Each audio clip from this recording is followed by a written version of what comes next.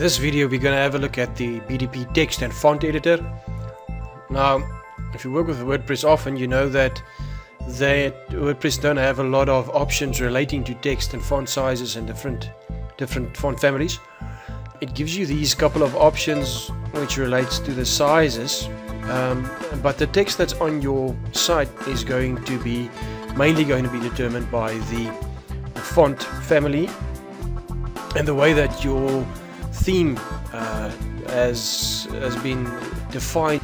So what we've done is we've added a proper text editor or text editing functions for you. The first bit is the font family, so you can choose from various font families, and then you can also change the font sizes because sometimes we need to customize something on the page. And just to show you quickly, you can very easily change the fonts and the text. Now this works like any other text editor that you'll find. For example, you'll find it in your Outlook or in your Word or whatever word processor you use.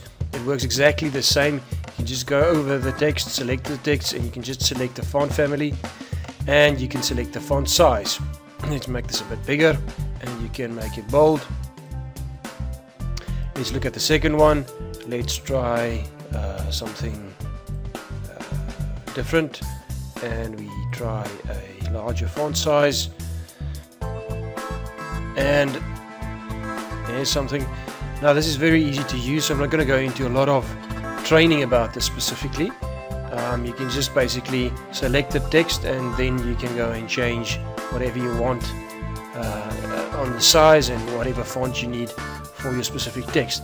I have been using this with a lot of the other videos inside the layout manager and with the bullet editor on the images as well, so it's just very handy for generating content and making it look unique on your pages.